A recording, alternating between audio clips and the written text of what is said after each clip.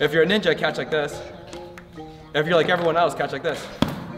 There are a couple of tips to catch better. Try to anticipate the shot and then collapse on the shot.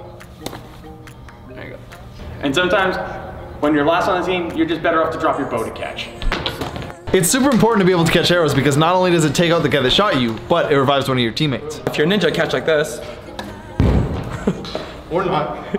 Or not. Oh, God.